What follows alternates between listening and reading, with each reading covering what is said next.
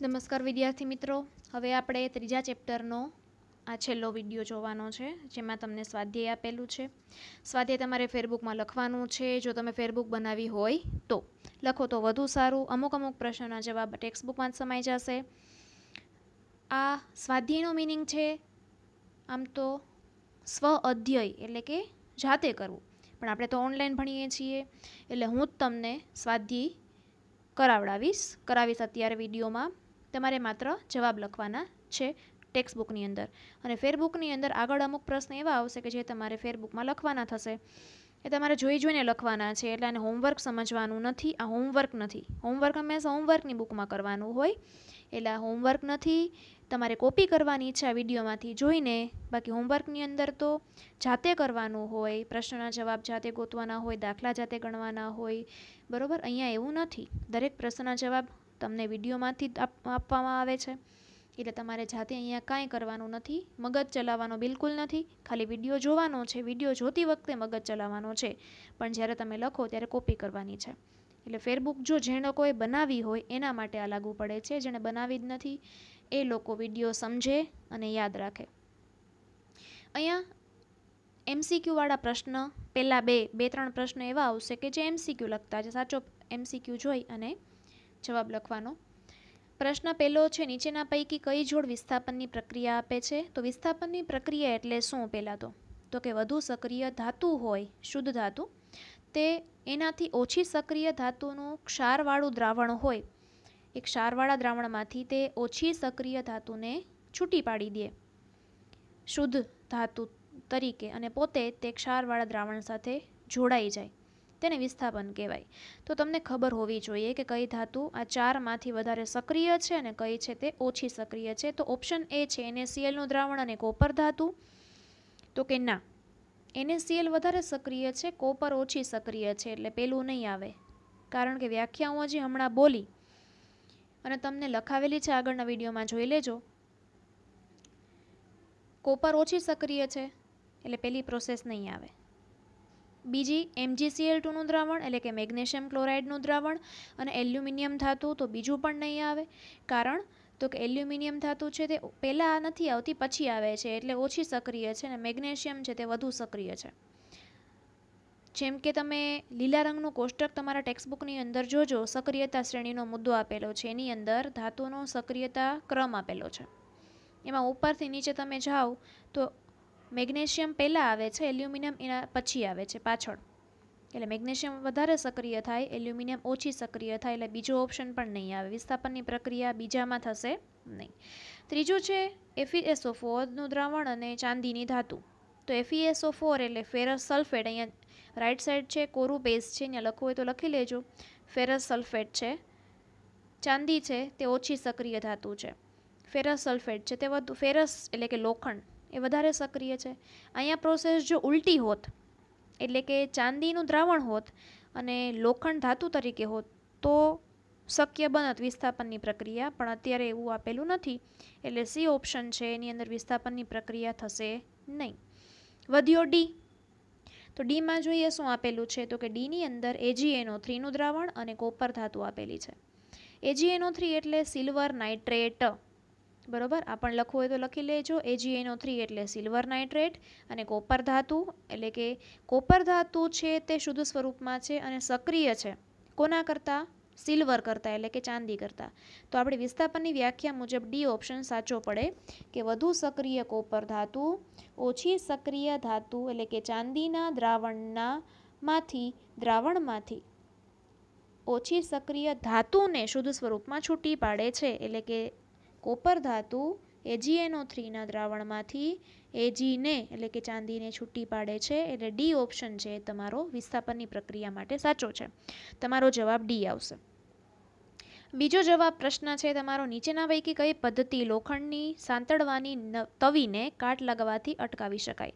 સાંતળવાની તવી એટલે ફ્રાય કરવું, સાંતળવું એટલે ફ્રાય કરવું. ફ્રાઈંગ પેન, ટૂંકમાં જે કડાઈ આવે છે, પેન આવે છે, એની અંદર કાટ લાગે નહીં એના માટે નીચેનામાંથી કઈ પદ્ધતિ ઉપયોગમાં લાવી શકાય? તો આન્સર આવશે સી, ઝીંકનું સ્તર, જેને ગેલ્વેનાઇઝેશન કહેવાય. ક્ષારણ અટકાવવાના ઉપાયો, તમારો જે છેલ્લો મુદ્દો પાઠ્યપુસ્તકનો છે સ્વાધ્યાયની સામેના પેજનો હશે પાઠ્યપુસ્તકમાં ડાબી સાઈડ, એની અંદર સ્ટીમરનું ઉદાહરણ આપેલું છે. એમાં ગેલ્વેનાઇઝેશન એવો શબ્દ આવે છે, જેમાં ઝીંકનું સ્તર લગાડવાની પ્રોસેસ કીધેલી છે. લોખંડને કાટ લાગતો અટકાવવો હોય તો સ્ટીમર સતત દરિયામાં રહેતી હોય છે. કાટ નથી લાગતો, સ્ટીમર કટાતી નથી, એનું કારણ છે ગેલ્વેનાઇઝેશન, જેમાં ઝીંકના ચોસલા ફિટ કરવામાં આવે અથવા તો ઝીંકનું સ્તર લગાડવામાં આવે. અને જો ઝીંકનું સ્તર ક્યાંયથી પોપડો ઉખડી જાય છતાં પણ ત્યાં સ્તર ન લગાડો તો પણ સ્ટીમર નથી કટાતી. એનું કારણ છે ઝીંક સક્રિય ધાતુ છે, એની મેળે ફેલાઈ જશે એટલા ભાગમાં જ્યાંથી ઉખડી ગયું છે, જ્યાંથી ઝીંક ફેલાઈ જશે ત્યાં, અને કાટ લાગવાથી સ્ટીમરને બચાવી દે છે. ત્રીજો પ્રશ્ન છે, એક તત્વ એવું છે જે ઓક્સિજન સાથે પ્રક્રિયા કરી ઊંચું ગલનબિંદુ ધરાવતું સંયોજન આપે છે. આ સંયોજન પાણીમાં પણ દ્રાવ્ય છે. આ તત્વ ખાલી જગ્યા હોઈ શકે. તો વિચારવાનું, 4 ઓપ્શન છે, આપણે ચારેયનો ઉપયોગ વારાફરતી કરી જોઈએ. આમાં ફિટ બેસે છે કે નહીં, ફિટ થાય છે કે નહીં. ઉપરના પ્રશ્નમાં એક તત્વ છે, ધારો કે એ છે કેલ્શિયમ, એની ઓક્સિજન સાથે પ્રક્રિયા કરવાની. તો ધારો કે કેલ્શિયમ વત્તા ઓક્સિજન એટલે કે CaO. CaOને કહેવાય કડી ચૂનો, કેલ્શિયમ ઓક્સાઇડ, અને ઊંચું ગલનબિંદુવાળું સંયોજન આપે છે. તો કડી ચૂનો છે તે ગરમ તો હોય, બરોબર, એટલે આપણને એક સંયોજન મળી ગયું. હવે આગળ, આ સંયોજન પાણીમાં પણ દ્રાવ્ય છે, એટલે કે CaO વત્તા H2O, બરોબર.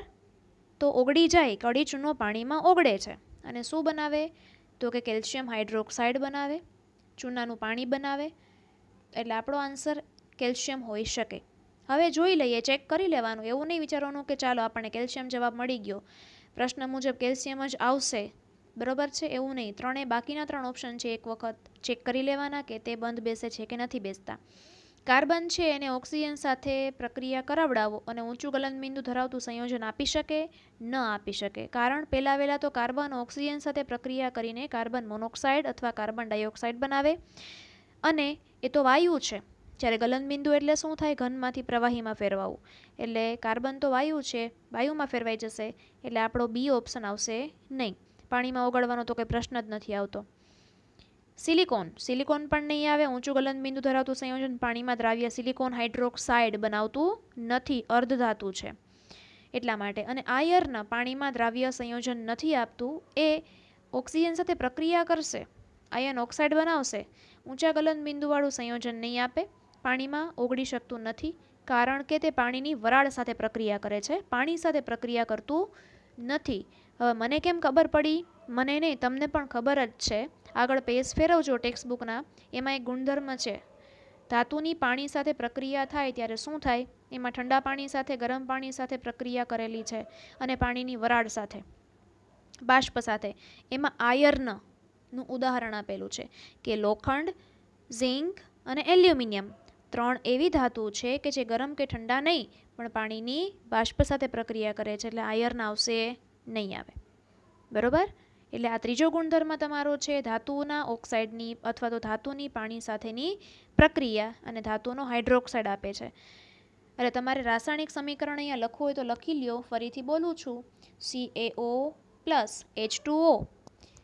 હવે CaO એટલે નીચે લખજો નાના અક્ષરે કડી ચૂનો અથવા તો કેલ્શિયમ ઓક્સાઇડ, સોલિડ અવસ્થા છે, વત્તા H2O લિક્વિડ એટલે કે પાણી. ઇટ ગીવ્સ એટલે એરો શું આપે? તો કે CaOH ટ્વાઇસ એટલે કે કેલ્શિયમ હાઇડ્રોક્સાઇડ.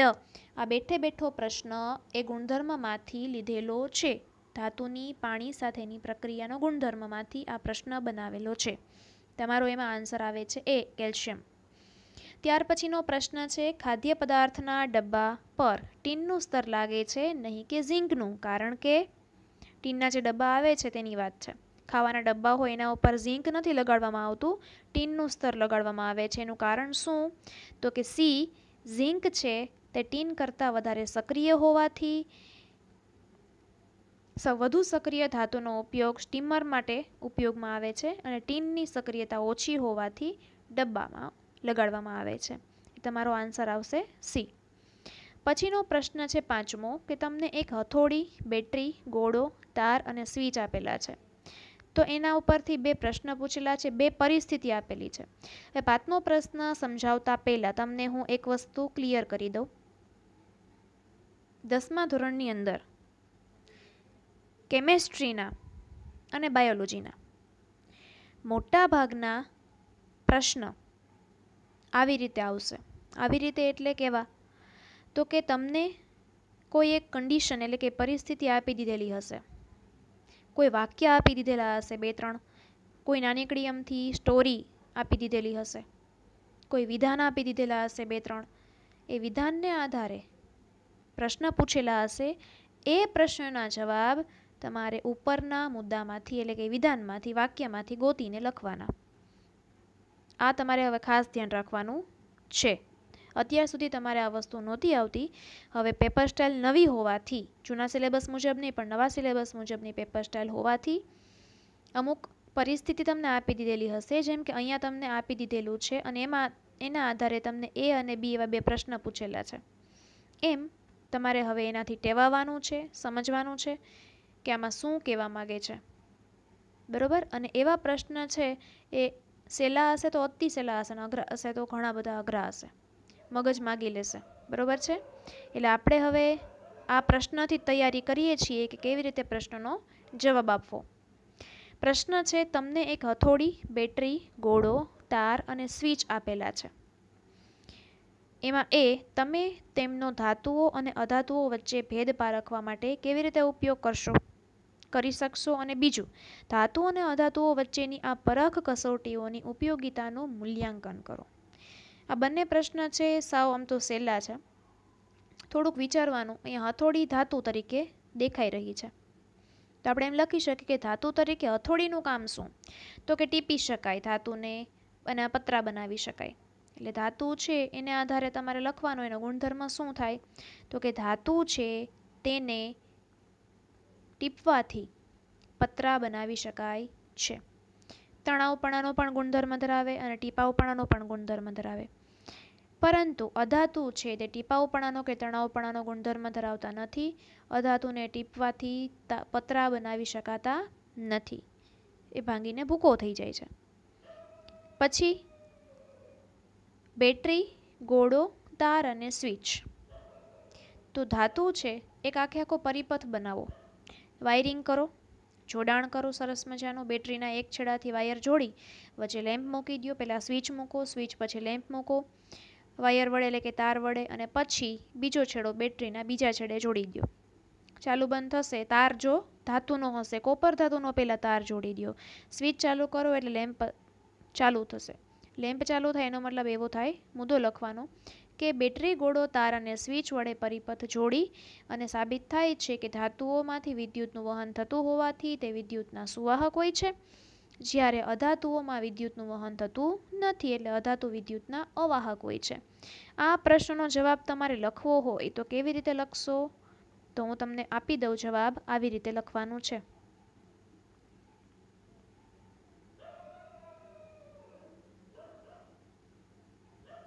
આ રીતે તમારે પ્રશ્નના જવાબ લખવાના છે. હથોડી વડે ધાતુને ટીપીને પતરા બનાવી શકાય છે, એટલે કે ધાતુ આઘાતવર્ધનીય ગુણ ધરાવે છે, જ્યારે અધાતુને ટીપીને પતરા બનાવી શકાતા નથી. આઘાતવર્ધનીય એટલે શું? તો કે ધાતુને ટીપી પણ શકાય અને ખેંચી પણ શકાય. ટીપાવપણાનો અને તણાવપણાનો ગુણધર્મ ધરાવે છે. જ્યારે બેટરી, ગોળો, તાર અને સ્વિચને યોગ્ય પરિપથમાં જોડીને ધાતુમાંથી વિદ્યુત પ્રવાહ પસાર કરતા ધાતુમાંથી વિદ્યુતનું વહન થાય છે, એટલે કે ધાતુ વિદ્યુતના વાહક છે. અધાતુમાંથી વિદ્યુતનું વહન થતું નથી, જે દર્શાવે છે કે અધાતુ વિદ્યુતના અવાહક છે. હવે બીજો પ્રશ્ન પૂછેલો હતો કે પરખ કસોટીનું મૂલ્યાંકન લખો. તો પહેલા પ્રયોગ પરથી નક્કી થાય છે કે ધાતુમાં આઘાતવર્ધનીય ગુણ એટલે કે ટીપાવપણાનો અને તણાવપણાનો ગુણ જોવા મળે છે, જ્યારે અધાતુમાં આ ગુણ જોવા મળતો નથી. બીજા પ્રયોગથી નક્કી થાય છે એટલે કે બેટરીવાળા પ્રયોગથી નક્કી થાય છે કે ધાતુ વિદ્યુતના વાહક હોય છે, જ્યારે અધાતુ વિદ્યુતના અવાહક હોય છે. ત્યાર પછીનો પ્રશ્ન છે એ IMP કહી શકાય, 1 માર્ક માટે. આપણે આગળ એની ચર્ચા થઈ ચૂકી છે. એ આગળ તમે જે રાસાયણિક ગુણધર્મ ભણી ગયા એ ગુણધર્મમાંથી બેઠો પ્રશ્ન વચ્ચેથી ઉપાડીને પૂછેલો છે. મેં આગળ ઘણી વખત કીધેલું છે કે હવે તમે તમારા લેવલ મુજબ બેઠા પ્રશ્ન તો નહીં જ આવે, પહેલી લીટીમાંથી ને છેલ્લી લીટીમાંથી વચ્ચેથી ગમે ત્યાંથી ઉપાડીને પ્રશ્ન પૂછી શકે છે, કારણ કે આખો મુદ્દો આઈએમપી હોય છે. બસ એવો જ એક આઈએમપી મુદ્દામાંથી વચ્ચેથી એક પ્રશ્ન બનાવી અને અહીંયા મૂકી દીધેલો છે કે ઉભયગુણી ઓક્સાઇડ એટલે શું, ઉભયગુણી ઓક્સાઇડના 2 ઉદાહરણ આપો. તો હું તમને અહીંયા કહી દઉં ઉભયગુણી ઓક્સાઇડ એટલે શું તમને પણ ખ્યાલ હશે, અને જો કમેન્ટ બોક્સમાં મને એના ઉદાહરણ તમે લખીને આપો તો વધુ સારું. એના ઉદાહરણ અત્યારે હું તમને નહીં આપું, બરાબર? જો તમને આવડતા હોય ટેક્સ્ટ બુકમાં બેઠા આપેલા છે જ, એટલે ક્યાંય મગજ કસવાનું છે નહીં, મગજમારી ખોટી કરવાની જરૂર નથી કે મને જવાબ નહીં મળે, અમને જવાબ નહીં મળે. બેઠા જવાબ છે. હમણાં હું તમને એની વ્યાખ્યા આપીશ, તરત તમને લાઇટ થશે કે હા મને આવડી ગયું. જો આવડી જાય તો મને કમેન્ટ બોક્સમાં લખજો, આપણે એનો જવાબ નેક્સ્ટ વિડીયોમાં જોઈ લેશું, બરાબર છે? વ્યાખ્યા એવી થાય છે ઉભયગુણી ઓક્સાઇડ એટલે શું, તો જવાબ એવો થશે કે એવા ઓક્સાઇડ કે જે એસિડ અને બેઝ એમ બંને સાથે પ્રક્રિયા કરતા હોય તેને ઉભયગુણી ઓક્સાઇડ કહેવામાં આવે છે. એટલે કે એવા ઓક્સાઇડ કે જે એસિડિક અને બેઝિક પ્રકારના ગુણધર્મ ધરાવતા હોય, બંને પ્રકારના ગુણધર્મ ધરાવતા હોય, એટલા માટે તેને ઉભયગુણી અથવા ઉભયધર્મી ઓક્સાઇડ કહેવામાં આવે છે, કે જે એસિડ સાથે પણ પ્રક્રિયા કરી શકે, બેઝ સાથે પણ પ્રક્રિયા કરી શકે, તેને ઉભયગુણી ઓક્સાઇડ કહેવામાં આવે. ઉદાહરણ એના આપણે પછી જોશું. જો જે લોકોને આવડે કમેન્ટ બોક્સમાં લખે, ન આવડે તો ફરજિયાત નથી, બરોબર? ત્યાર પછીનો પ્રશ્ન છે એવી 2 ધાતુ જે મંદ એસિડમાંથી હાઇડ્રોજનનું વિસ્થાપન કરશે અને 2 ધાતુ કે જે આમ ન કરી શકતી હોય તેમના નામ આપો. જે અત્યારે આપણે આ પ્રશ્ન જોવાનો નથી, પણ હિન્ટ આપી દઉં છું. મંદ એસિડની ધાતુ કઈ આવે? મંદ એસિડ એટલે તો કે 3 એસિડ છે, hydrochloric acid HCl, H2SO4, sulphuric acid અને નાઇટ્રિક એસિડ HNO3. હવે અહીંયા તમને એમ કીધેલું છે કે જુઓ આગળના પ્રશ્નમાં, પરંતુ મેં અત્યારે જોવાની ના પાડી, છેલ્લે આપણે એનો જવાબ જોશું, કારણ કે આખો મુદ્દો તમને હું સમજાવીશ, બરોબર? 8મો પ્રશ્ન જોઈએ. ધાતુ એમના વિદ્યુત વિભાજનીય શુદ્ધિકરણમાં એનોડ, કેથોડ અને વિદ્યુત વિભાજ્ય તરીકે તમે શું લેશો? કોઈ એક ધાતુ છે એમ નામની ધાતુ, આપણને નથી ખબર, એનું વિદ્યુત વિભાજનીય શુદ્ધિકરણ કરવાનું છે. એ વિદ્યુત વિભાજનીય શુદ્ધિકરણ એટલે શું? તો થોડુંક લોજિક લગાડો. વિદ્યુત વિભાજનીય શુદ્ધિકરણમાં કેવી ધાતુઓ આવે? તો કે 5 યમ વાળી ધાતુઓ આવે, sodium, aluminium, potassium, calcium, magnesium, કે જેની પ્રક્રિયા હંમેશા વિદ્યુત વિભાજન દ્વારા થાય. શુદ્ધ સ્વરૂપે જોતી હોય ધાતુઓ, સોડિયમ શુદ્ધ સ્વરૂપે જોતું હોય, કેલ્શિયમ જોતું હોય, મેગ્નેશિયમ જોતું હોય કે એલ્યુમિનિયમ જોતું હોય કે પોટેશિયમ, તમારે જે આ 5 ધાતુમાંથી કોઈ પણ ધાતુ શુદ્ધ સ્વરૂપમાં જોતી હોય તો રિડક્શન દ્વારા શક્ય નથી, એટલે આપણે એને વિદ્યુત વિભાજનીય દ્વારા શુદ્ધ સ્વરૂપમાં મેળવતા હતા. એટલે એ તો ફાઇનલ છે કે અહીંયા જે કોઈ પણ ધાતુ હશે એ સક્રિય ધાતુમાંથી કોઈ પણ એક હશે. તો એમાંથી એનોડ તરીકે તમે કયો સળિયો લેશો, કેથોડ તરીકે તમે કયો સળિયો લેશો, અને એના દ્રાવણ તરીકે તમે શું લેશો? તો તાંબાના તારનું વિદ્યુત વિભાજન નામનો પ્રશ્ન છે ટેક્સ્ટ બુકના લેફ્ટ સાઈડમાં નીચે, બરોબર? અને ક્યાં આપેલો હતો? ઉચ્ચ સક્રિયતા ધાતુનું નિષ્કર્ષણનો મુદ્દો, એની નીચે તાંબાનું વિદ્યુત વિભાજન આપેલું છે. એની આકૃતિ જોજો, એટલે કે લાસ્ટ વિડીયો અથવા તો એની પહેલાંનો વિડીયો, એ પહેલા વિડીયોની અંદર છેલ્લેથી બીજો એ વિડીયોની અંદર અથવા તમારા પાઠ્યપુસ્તકમાં તાંબાનું વિદ્યુત વિભાજન અથવા તાંબાનું શુદ્ધિકરણ એવો મુદ્દો છે, એની અંદર જોજો આકૃતિ આપેલી છે, એ આકૃતિ મગજમાં રાખો.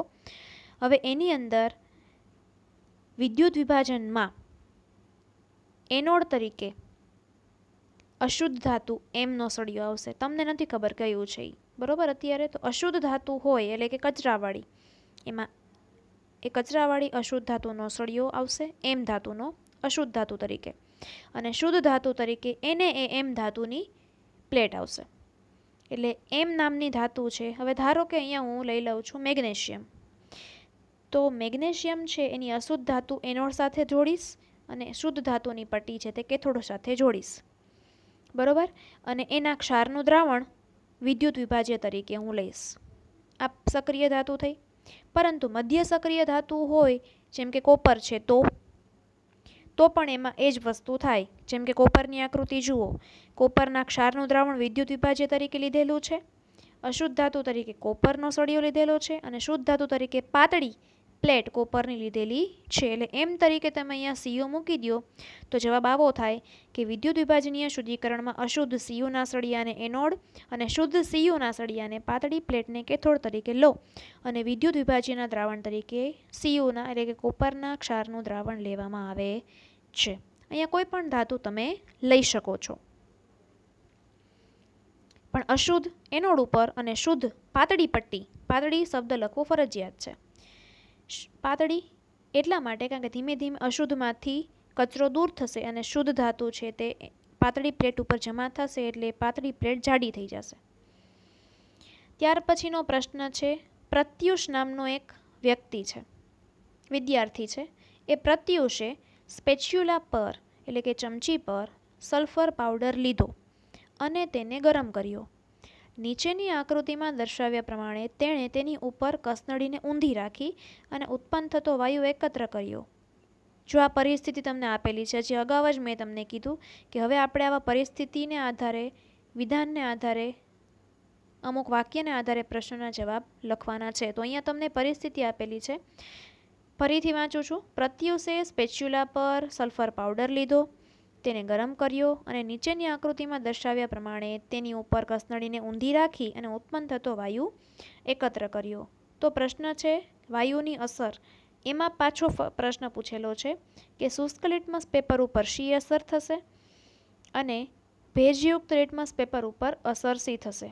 અને બીજો પ્રશ્ન છે કે આ જે પ્રક્રિયા થઈ એનું રાસાયણિક સમીકરણ લખો સંતુલિત કરીને. તો એટલું તો આપણને ખબર જ હોય કે સલ્ફર પાવડર જ્યારે ગરમ થાય તો ગરમીને કારણે સલ્ફર ઓક્સાઇડ ઉત્પન્ન થાય, દહન થાય છે, એટલા માટે સળગે છે. એટલા માટે હવે જોઈએ, સલ્ફર પાવડરને ગરમ કરતાં સલ્ફર ડાયોક્સાઇડ મળે છે કારણ કે તે દહન થયું એનું, તે સળગો ઓક્સિજનની હાજરીમાં એટલે SO2 બન્યો. બરોબર. હવે આપણો પહેલો ગુણધર્મ છે કે ભાઈ એસિડિક પ્રકૃતિ ધરાવતો હોવાથી, કોણ એસિડિક પ્રકૃતિ ધરાવે છે? અધાતુ. સલ્ફર અધાતુ છે. આપણે ભણી ગયા ધાતુના ઓક્સાઇડ બેઝિક સ્વભાવ ધરાવે, અધાતુના ઓક્સાઇડ એસિડિક સ્વભાવ ધરાવે.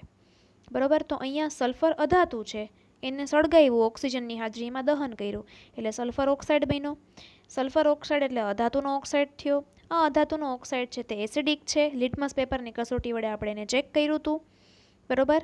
એનું જલીય દ્રાવણ બનાવ્યું, SO2 વત્તા H2O એટલે H2SO3 સલ્ફ્યુરસ એસિડ બન્યું એટલે H2SO3 બન્યું, જે એસિડિક ગુણધર્મ ધરાવે છે. હવે પ્રશ્ન પૂછેલો છે કે તો વાયુની અસર શું? તો કે શુષ્ક લિટમસ પેપર ઉપર કાંઈ અસર નહીં થાય, પણ ભેજયુક્ત ભૂરા લિટમસ પેપરને લાલ બનાવે છે. કારણ તો કે એસિડનું સૂત્ર મેં લખાવેલું હતું આગળના વિડીયોમાં, સૌથી સ્ટાર્ટિંગમાં, એ ભૂ લા અને બે લા ભૂ. એસિડ છે તે ભૂરા લિટમસ પેપરને, ભીના ભૂરા લિટમસ પેપરને લાલ બનાવે છે, સૂકા ઉપર કોઈ અસર થતી નથી. એટલે આપણો બીમાં જવાબ લખવાનો અહીંયા કે સલ્ફ્યુરસ એસિડ એ એસિડિક પ્રકૃતિ ધરાવતો હોવાથી, અધાતુ હોવાથી એસિડિક પ્રકૃતિ ધરાવે છે. એસિડિક પ્રકૃતિ ધરાવતો હોવાથી ભેજયુક્ત ભૂરા લિટમસ પેપરને લાલ બનાવે છે, જ્યારે સૂકા લિટમસ પેપર ઉપર કોઈ અસર થતી નથી.